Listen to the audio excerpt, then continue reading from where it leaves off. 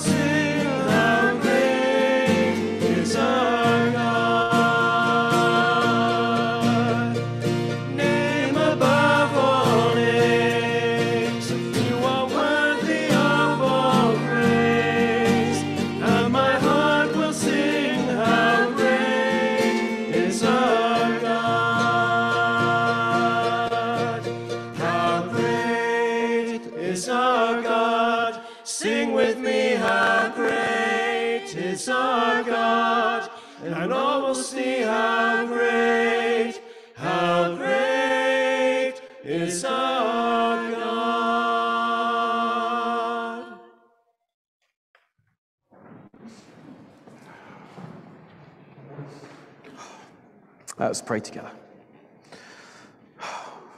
Oh Lord, how great you are. How worthy you are of all our praise, of all our worship, of all our lives. How wonderful it is to sing together of how wonderful you are, and to remember how great you have been in our lives, how much you have done for us. Lord, at times it can leave us speechless.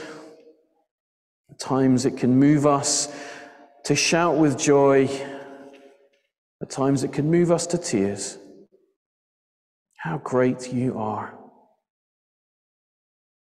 Lord, we know that at times we have ignored you. We haven't acknowledged your greatness. We've wandered on our own paths. We've believed in our own greatness more than we've believed in yours. We have trusted in our own abilities and skills more than we have trusted in your faithfulness. We have done and said and thought things that were not worthy of you. But Lord, we rest on that promise that if we confess our sins, you are faithful and just and will forgive us from all our unrighteousness, because all our unrighteousness has been placed upon Jesus, who lived and died and rose again, that we might come today and stand in your presence unashamed, clothed in his righteousness. How great is our God, that we can come now and sing, that we can join together in our worship. We can bring you our prayers, our every worry and concern, no matter how big or how small. We can bring them to you now. How great is our God. And so we join together in that great prayer that you taught your disciples, that acknowledges our wonderful God and our loving Father. And so we say together, Our Father in heaven, hallowed be your name. Your kingdom come, your will be done on earth as it is in heaven. Give us today our daily bread, and forgive us our sin, as we forgive those who sin against us. And lead us not into temptation, but deliver us from evil. For the kingdom, the power, and the glory are yours, now and forever. Amen. Now, I don't know about what tea time is like in your house. I don't even know what time you have tea, or if you call it dinner. But certainly for me, one of the joys of that early evening is getting to watch some quizzes on TV. A bit of Pointless. Are there any Pointless fans in the house? Yeah.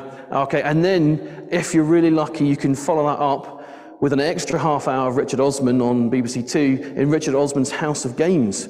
Any House of Games fans in the house? Oh, what a good, some behind me, excellent. Big fan of Richard Osman's House of Games, and so we're going to play a round from Richard Osman's House of Games, there we go, we've even got the logos. I did think about whether or not I could take the time to do an outline of my face, but I thought, no, that's going to take too long. I'm not that skilled with Photoshop. But we're going to play a round that some of you, if you watch House of Games, will be familiar with. It's called This Round is in Code. And so I'm going to show you a coded message, and the code is very, very simple. I have replaced the letter A with the number 1, the letter B with the number 2, and so on all the way up to Z, which is 26. And hopefully, if I've done it right, we will find some things. And in this particular round, we're going to be looking for books of the Bible, just to make it easy on those of you who know your books of the Bible. And they're going to be 6. So we'll bring up the first one, and if you wave at me when you think you've got it, so we'll have the first one up, hopefully. There we go. So we all start doing our numbers and start counting. Oh, my kids do this too much, so they've already got it. Anybody else? Are we getting there? Anybody want to shout out at me? I think we're allowed to shout. Is it Genesis? Yes, it is. Well done. Genesis is there. Okay, second one. We'll go on to the next one. Is this easier or harder? This might be easier. Is it easier? So what did someone say there? Somebody said Luke. It is, in fact, Luke. Well done. Okay. Well, maybe we'll go a little bit longer, shall we? Yeah, okay. Well, what's this one then? I love watching people count letters on their fingers. It's great. I think somebody said it there. Are we all there? Maybe. We've got a few votes for Psalms. Is it Psalms? It is. Well done. It's one of the tricky ones because it's only got one vowel in it, which is annoying. Okay, this is a long one. Oh, this is going to be tricky.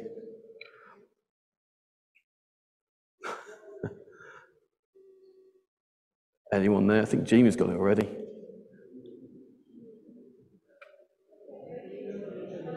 Revelation. Yes, well done. Well done. It is Revelation. Good job. Okay, we've got two more. So what's the next one? Oh, now. Tricky again. We all know what the first one is. Which one is it? Is it Zechariah? No, it's not. It's the other one. It's Zephaniah. Yes. Just to fool you. And we'll finish with a short one.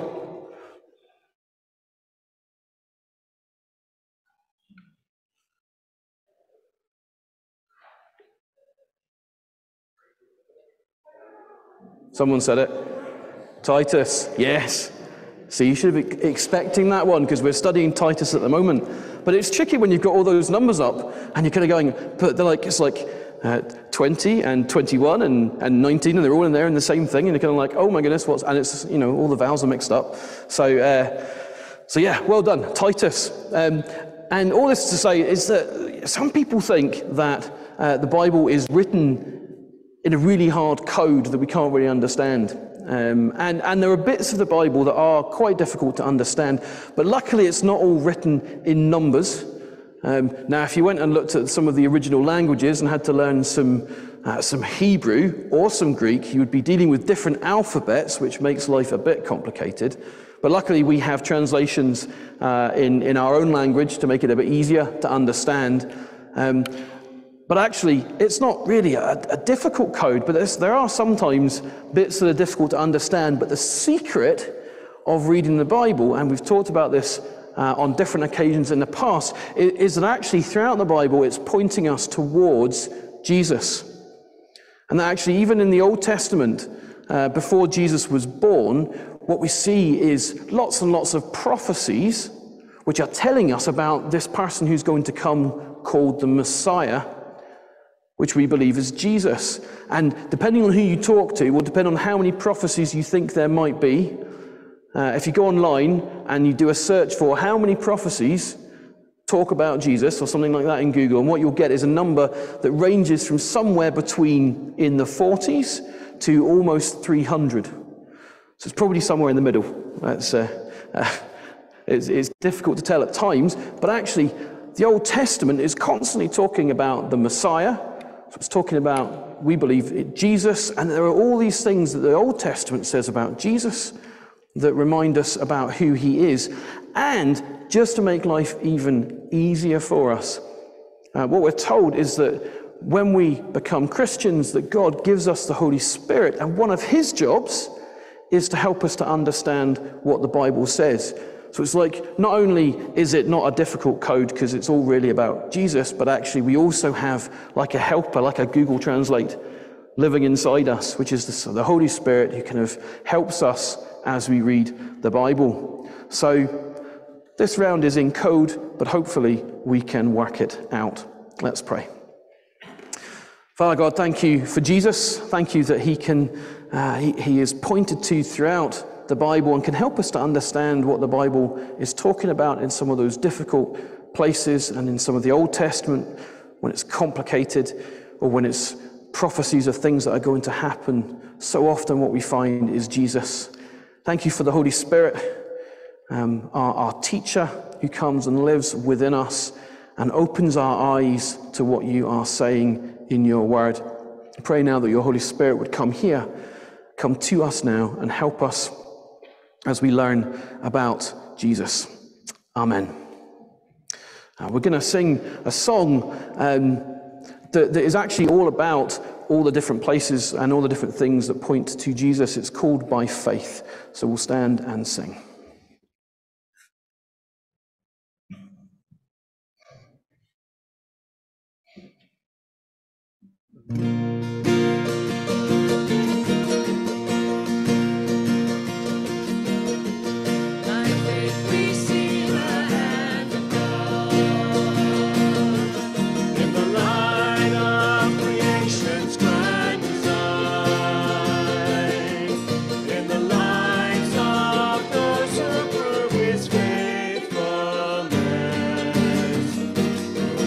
By faith and not by sight.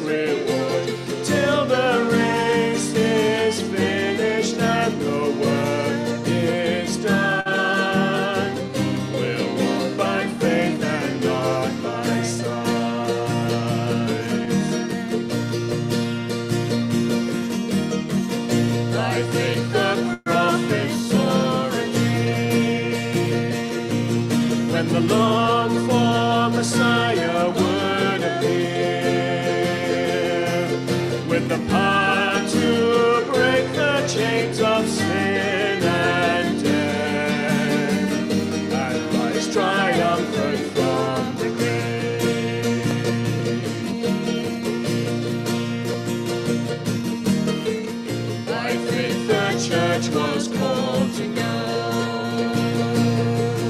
In the power of the Spirit to the lost,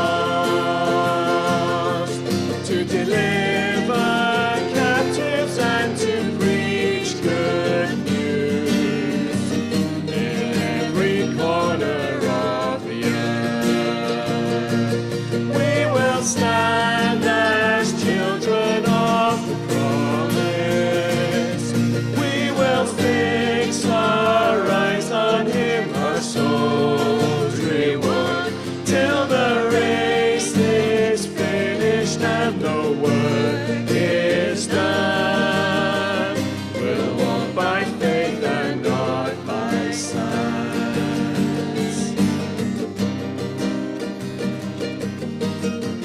By faith its mountains shall be moved, and the power of the gospel shall prevail.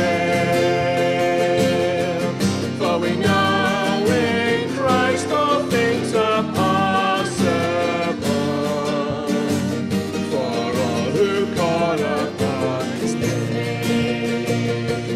We will stand as children of the promise.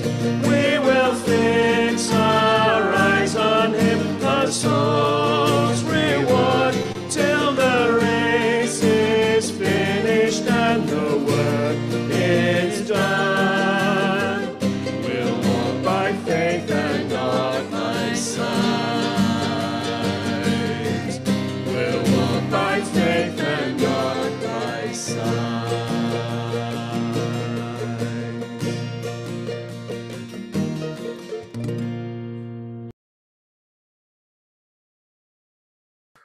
So we'll stand and sing 10,000 Reasons.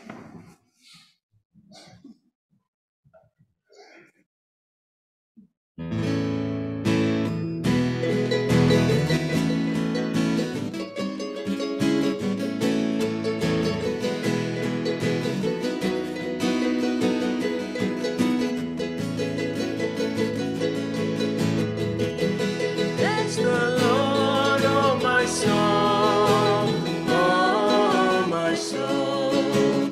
Worship His holy name. Sing like never before, oh my soul. I'll worship Your holy name. The sun comes up, it's a new day dawning. It's time to sing a song again. Whatever may pass and whatever lies before me, and me be singing when the evening comes. Bless the Lord, oh my soul, oh my soul. Worship His holy name. Sing like never before, oh my soul. I'll worship Your holy name.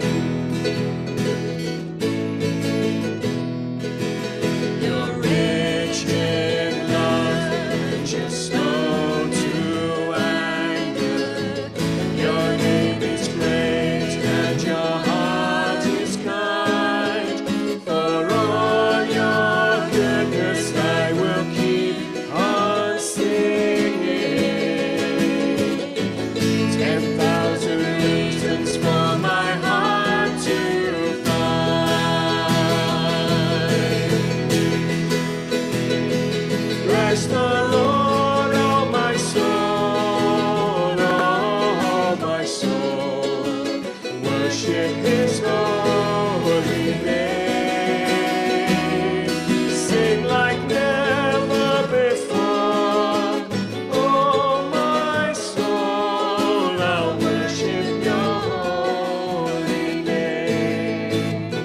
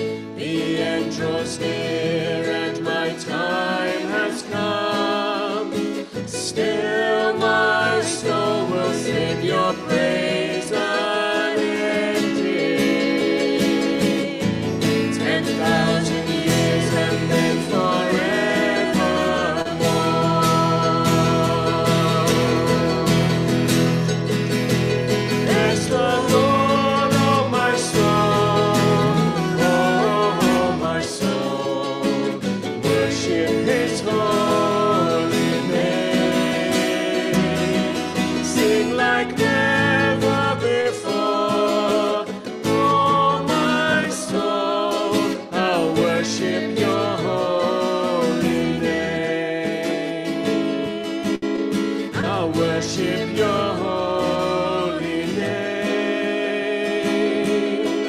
I'll worship your holy name.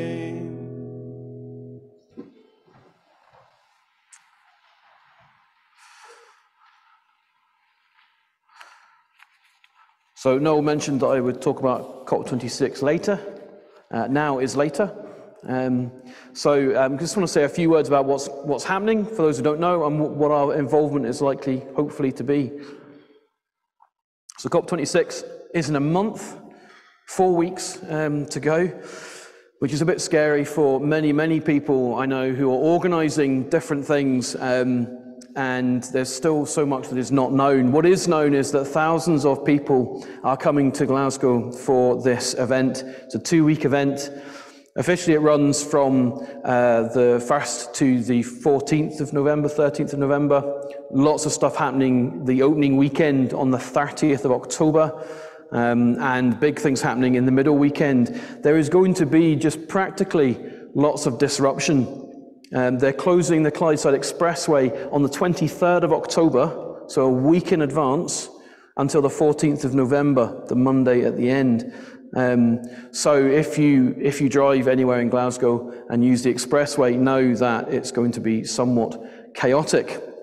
They are also going to be closing much of our parish from up Finniston Street, and then basically everything south of the church will be completely restricted to people who have UN security passes, which is still a lot of people.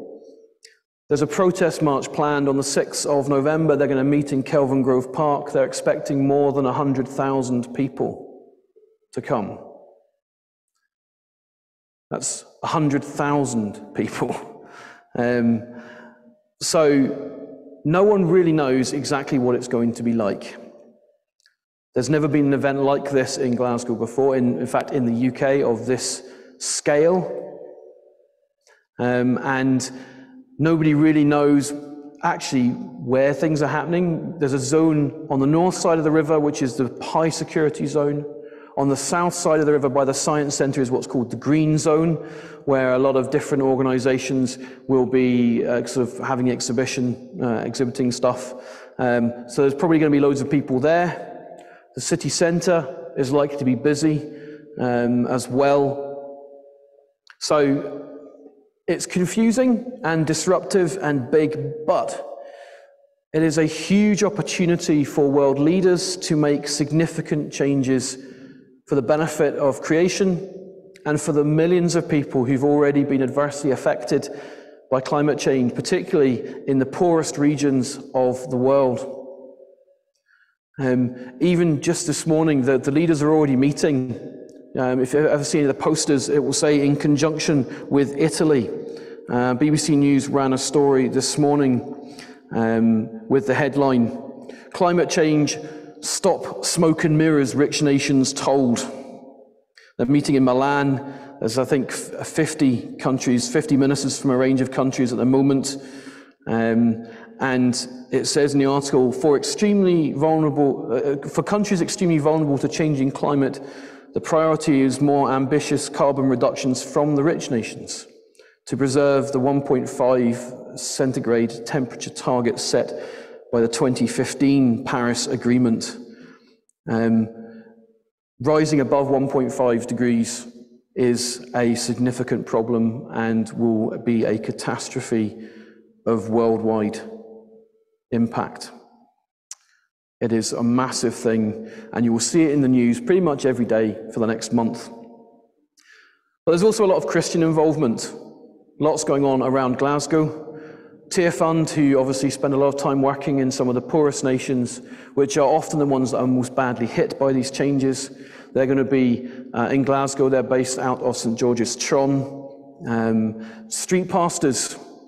There's thousands of people coming to Glasgow, and many of them don't yet have anywhere to stay. I was chatting with friends last night. They know someone who lives in Denniston who's moved out of her flat because she's managed to rent it for 3 weeks in November for £7,500.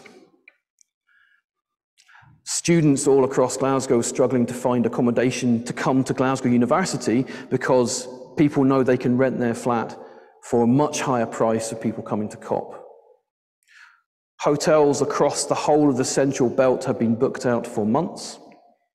And so actually street pastors, there's going to be people who are sleeping on the streets because they feel so passionately about climate change. They are coming to Glasgow to protest, to make a noise, to be seen, but have nowhere to stay. So street pastors are going to be working hard. 24/7 prayer movement. Again, prayer is such a big thing because we really need some of these changes to happen, and it's significant.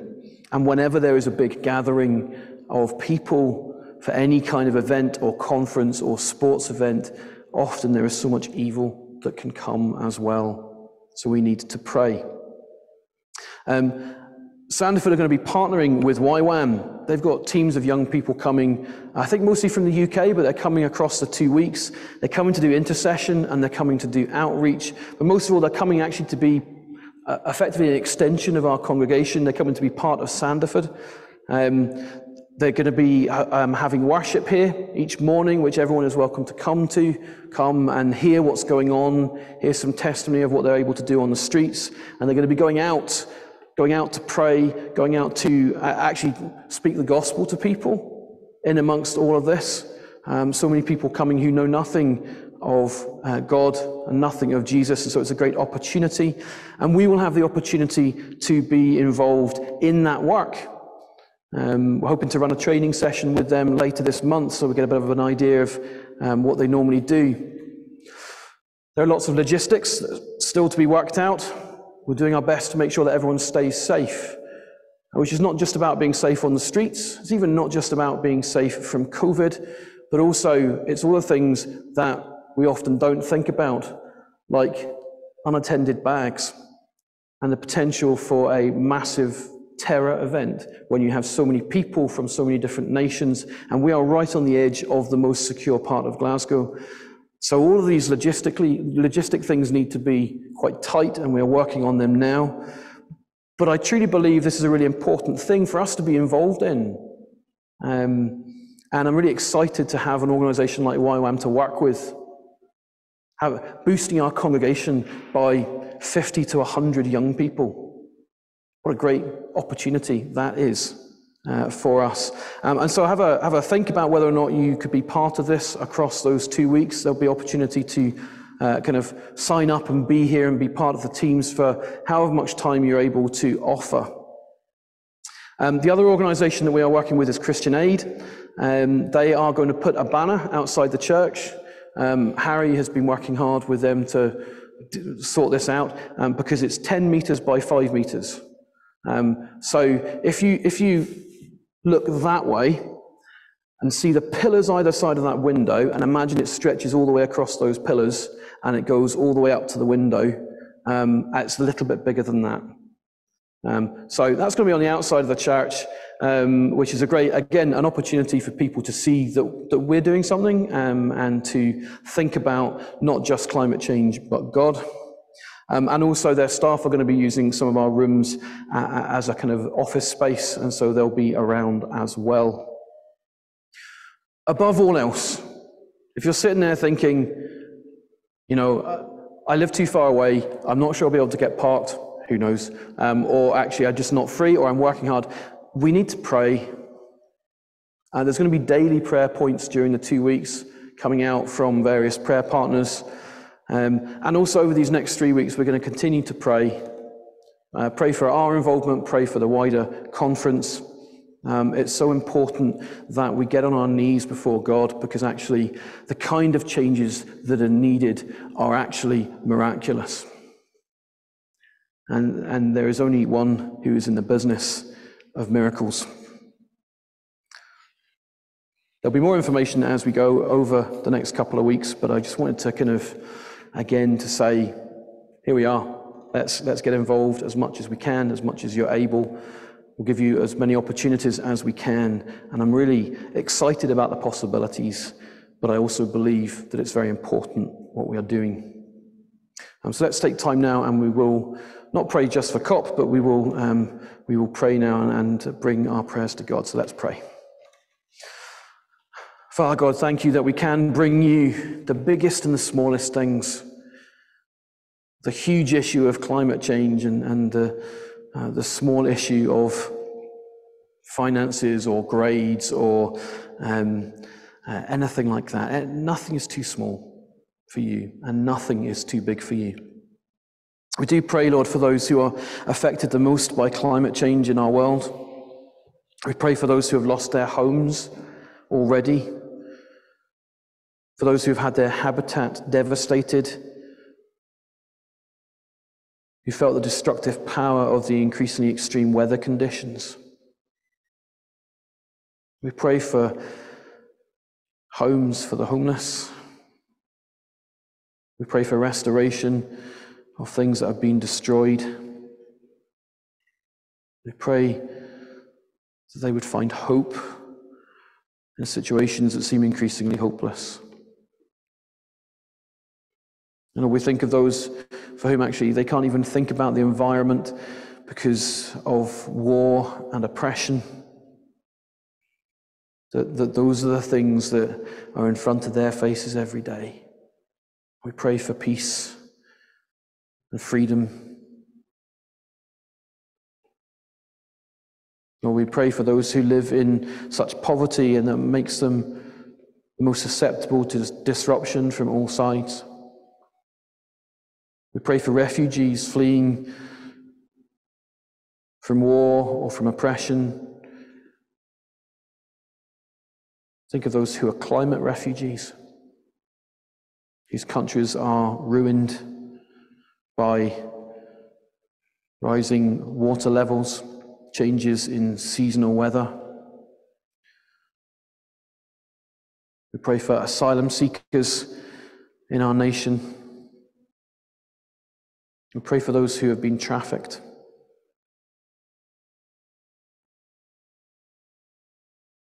Lord, bring them comfort and safety, freedom and love. Bring them voices who will speak for them, ears who will listen to them, and people who have a heart for the least in our world. We pray for world leaders as they prepare to come to Glasgow.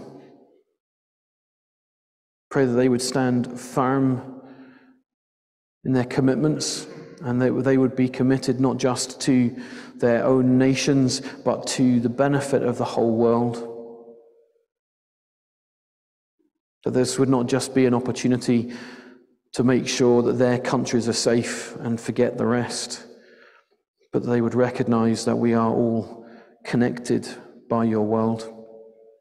And we pray against anyone who would see this as an opportunity to do harm, that you would thwart the plans of the enemy. Pray for those who are coming to Glasgow on pilgrimages or coming to protest. We pray for their safety as they travel and as they are here. We pray for shelter for the many who are struggling to find somewhere to stay. We pray for safety against COVID and the danger of outbreaks.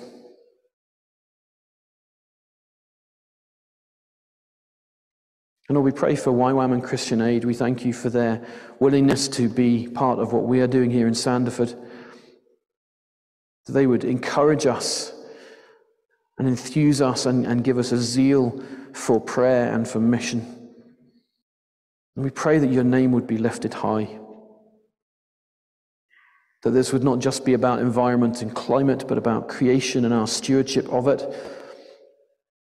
That this wouldn't just be about selfish concerns or even humanitarian altruism, but about honoring our Creator and the world He created and the people He loves. We pray, Lord, that you would come and be a source of hope when so much seems hopeless. And that as we engage with people thinking about the world, that we would always be able to point back to you as the reason for the hope within us.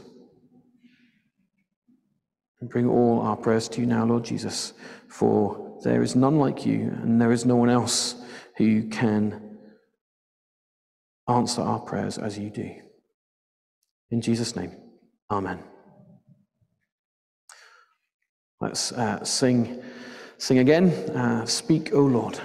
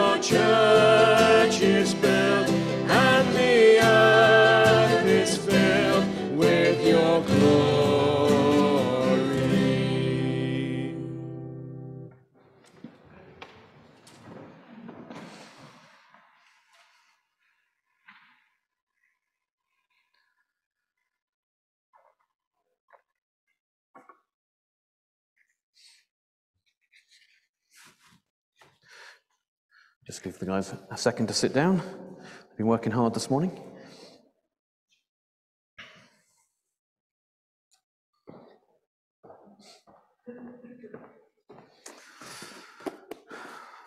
So we're turning again to Titus. Having spent 3 weeks in Titus 1, we're now going to do Titus 2 in a week, just to keep you guessing.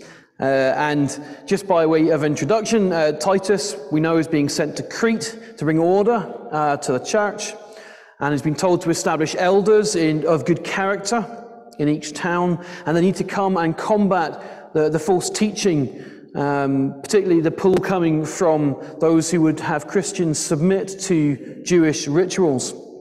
So that's where we're at, and he's been told to do that in chapter 1. So we're going to read from chapter 2, Titus. It's kind of near the end. It's in the second half of your Bibles in the New Testament. And certainly in my Bible, it's like 2 pages long, so it's kind of hard to find.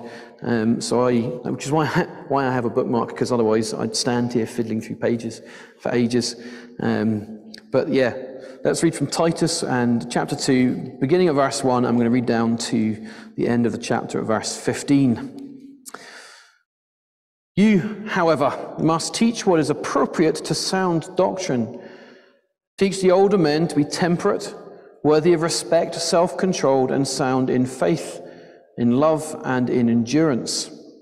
Likewise, teach the older women to be reverent in the way they live, not to be slanderers or addicted to much wine, but to teach what is good. Then they can urge the younger women to love their husbands and children, to be self-controlled and pure, to be busy at home, to be kind, and to be subject to their husbands, so that no one will malign the word of God. Similarly, encourage the young men to be self-controlled. In everything, set them an example by doing what is good. In your teaching, show integrity, seriousness, and soundness of speech that cannot be condemned, so that those who oppose you may be ashamed because they have nothing bad to say about us. Teach slaves to be subject to their masters in everything, to try to please them, not to talk back to them, and not to steal from them, but to show that they can be fully trusted, so that in every way they will make the teaching about God our Saviour attractive. For the grace of God has appeared that offers salvation to all people. It teaches us to say no to ungodliness and worldly passions, and to live self-controlled, upright, and godly lives in this present age, while we wait for the blessed hope, the appearing of the glory of our great God and Saviour, Jesus Christ, who gave himself for us to redeem us from all wickedness and to purify for himself a people that are his very own, eager to do what is good. These then are the things you should teach, encourage and rebuke with all authority. Do not let anyone despise you. Amen.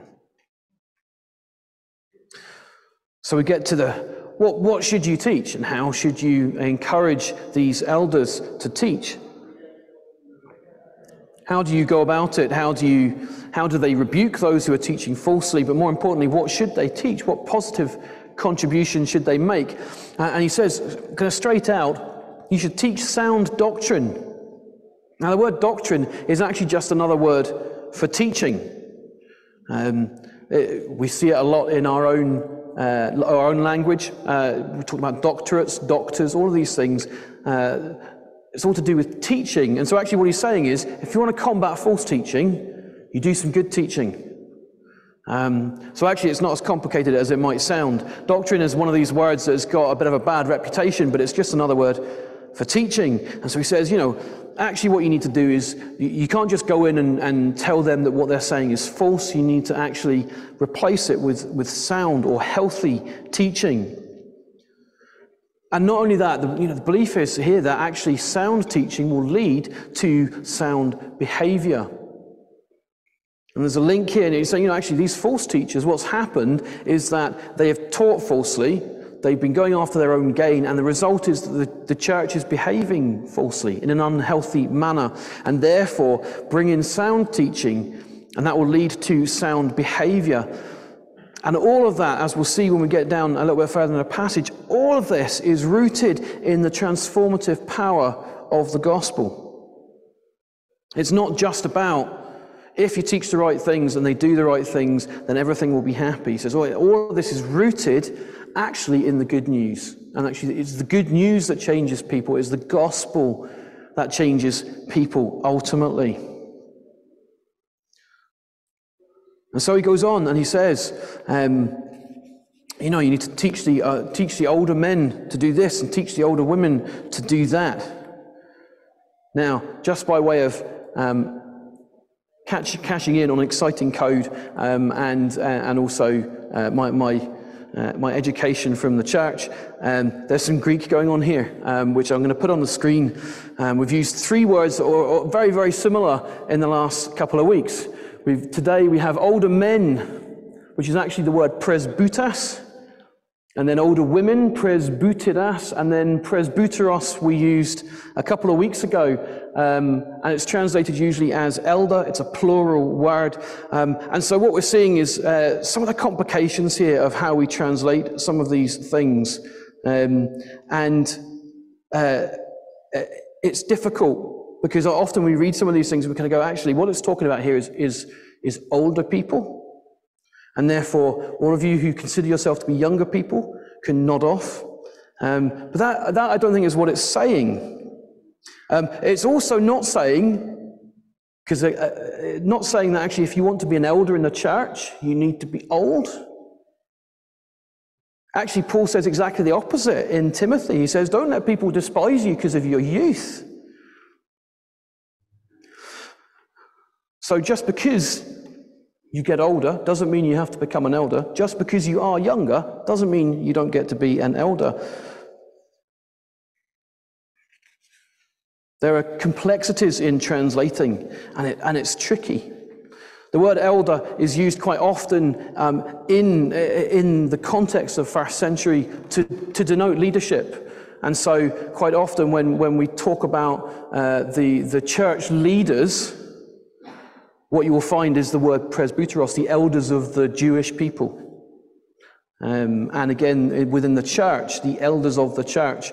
But it's not necessarily a sense of age.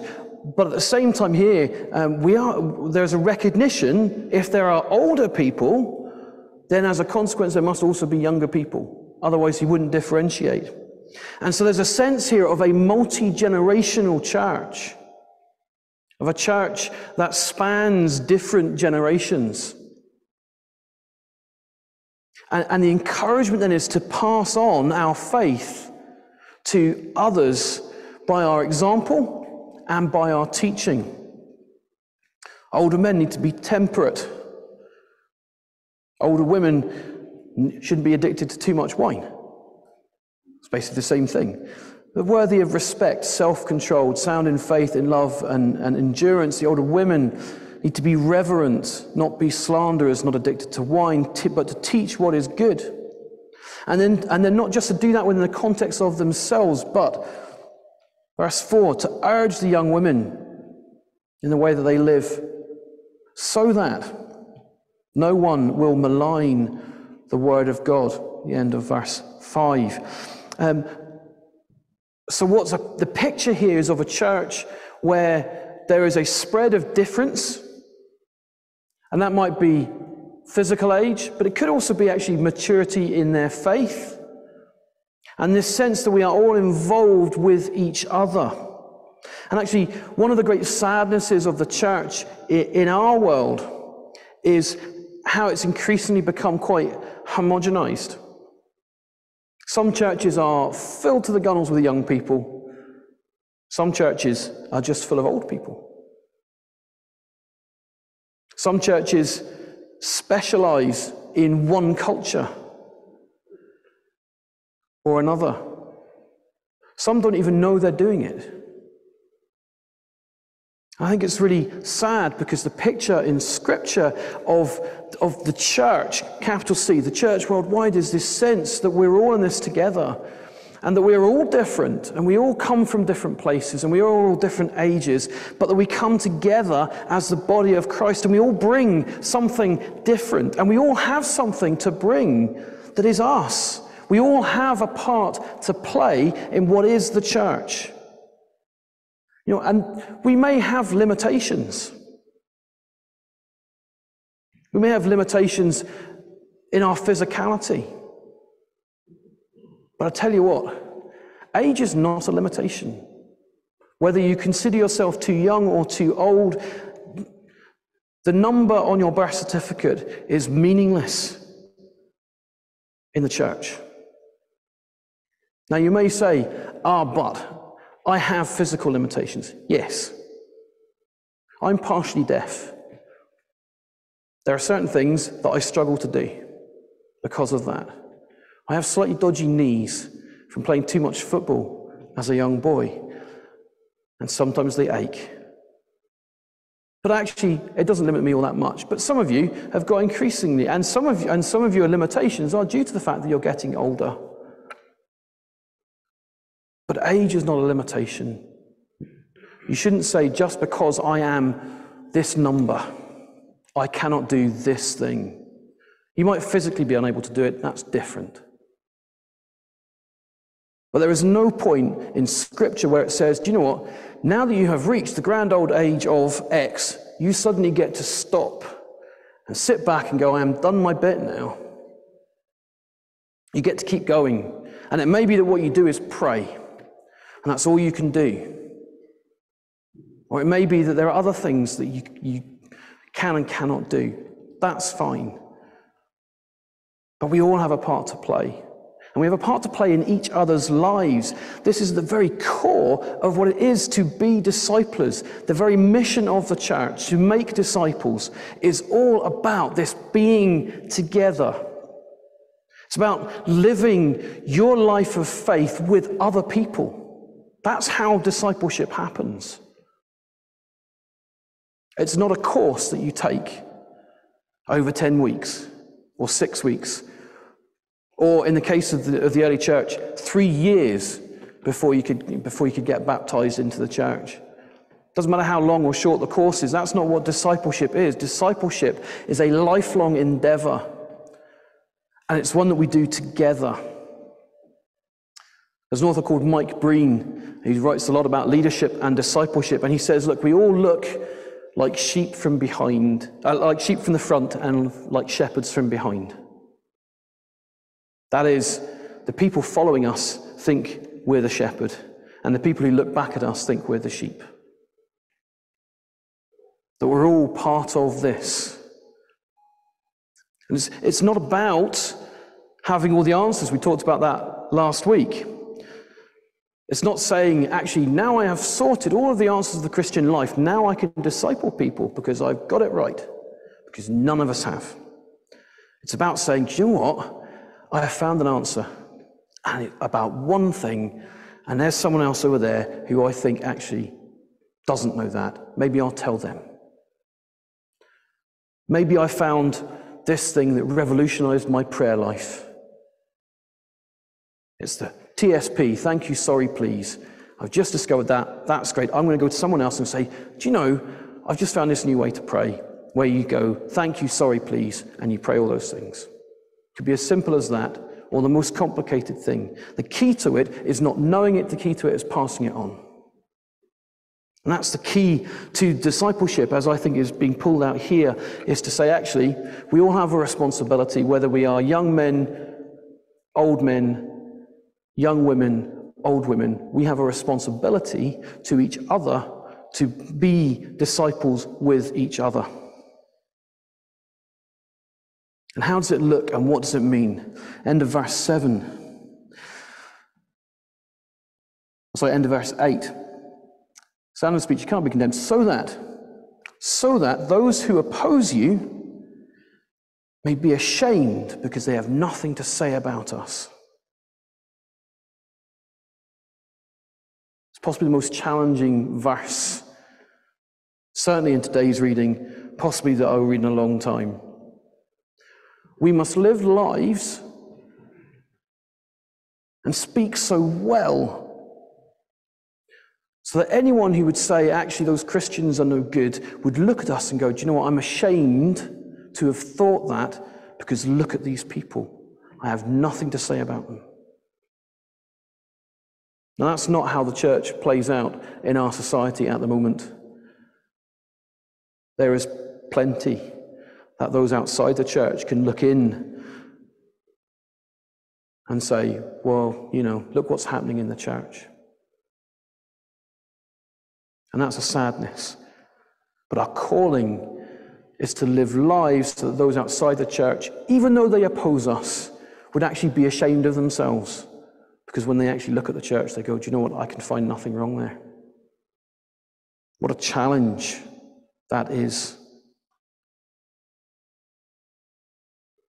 So we have this call to discipleship, and he goes on, verses 9 and 10, he goes back into the slavery. I talked about slavery on the 22nd of August.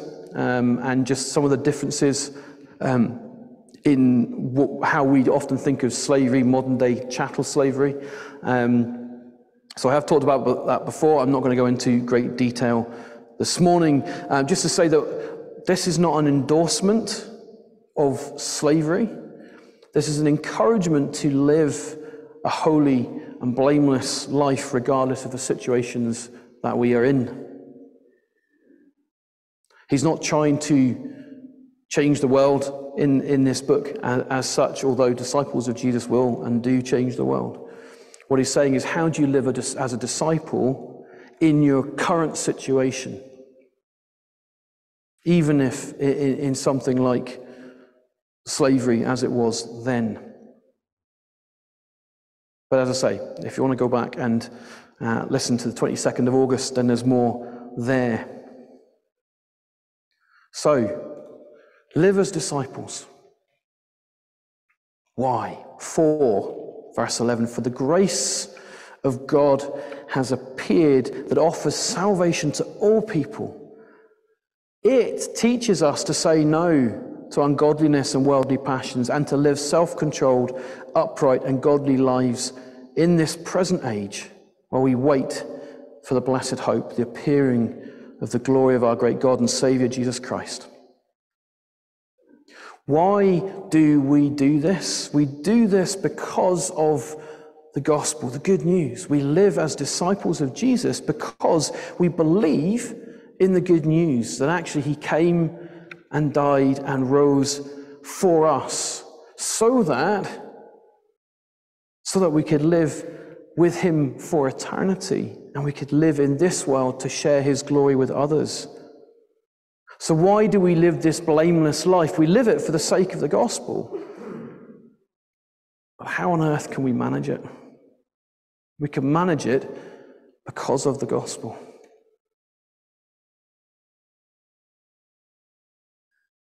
Jesus gave himself for us to redeem us from all wickedness and to purify for himself a people that are his very own, eager to do what is good. That eagerness is something that God gives us. That's the most wonderful thing about the gospel, is not God has done this great thing for us, and if we want it, we have to work hard to live wonderfully holy lives that is actually really hard. Good news of the gospel is that God has done that for us, and in order for us to live that life, he comes and does it in us. He comes and works in us. He pours his Spirit in us so that we can say no to ungodliness, because actually in ourselves we can't. Actually in ourselves, even if we try really hard, even if we manage it for 23 and a half hours out of 24 every day, there's going to be a half hour when we struggle and we say yes to ungodliness. We say yes to worldly passions and we fail to live that self-controlled life. That's what happens if we try in ourselves. He says, actually, how can we do this? We can do this because God, through Jesus, comes and lives in us. And he enables the kind of life that he talks about in this passage, the kind of discipleship life. The life that is worthy of respect, the life that is blameless. And it won't happen overnight. And it is a process. And it is a struggle. And we do have to work at it. But ultimately, it comes from a transformation of who we are when we accept Jesus. So we need to live a life of faith together. That's what being a disciple and being a church is. And we do that so that the gospel can be proclaimed in our lives. And we do it, and we can do it, because of the impact that Jesus has on our lives. In all of this, we need more of him. Because without him, it is an impossible standard. But with him, the impossible is made possible. Let's pray. Lord Jesus, none of us want to be bad people. We all want to live good lives. But it is not in our power to do that. It is you in us that makes that a possibility. And so, Lord, we pray for more of you.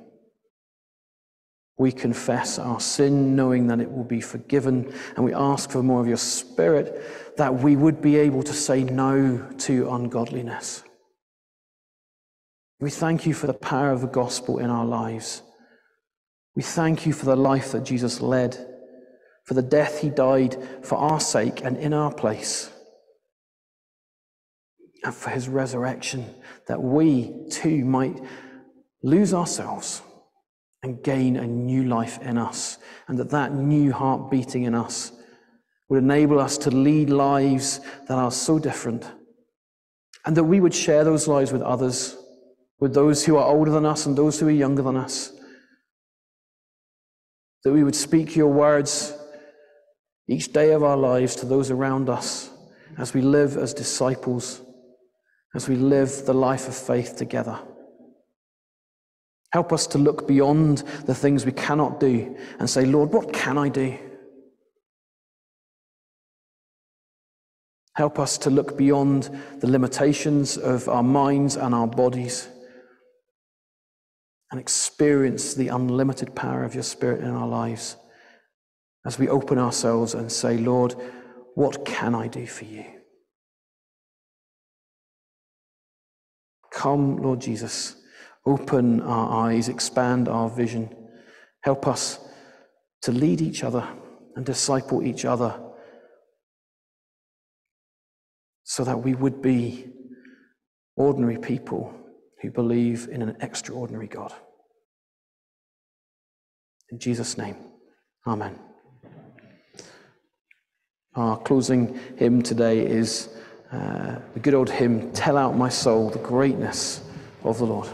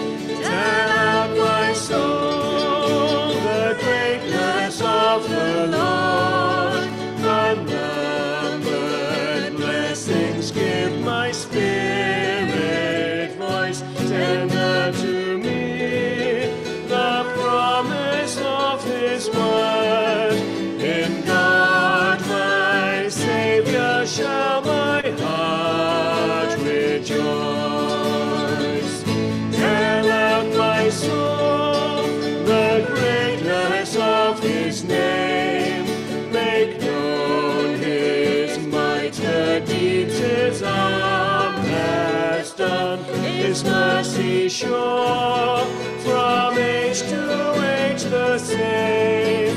His holy name, the Lord, the mighty one. Tell out, my soul, the greatness of his might. Powers and dominions lay their glory by.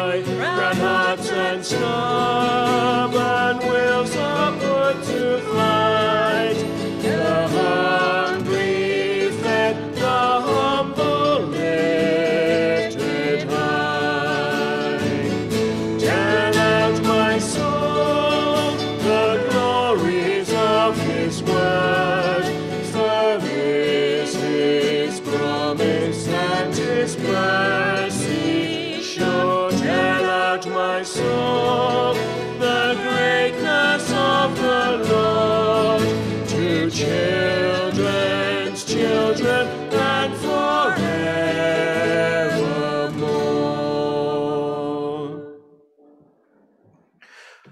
So now go into the world and live lives of faith, love, and endurance. Be examples to those around you. Learn from your elders. Teach your youngers. Share your life of faith with all who would know you, for the glory of our great God and Saviour, Jesus Christ.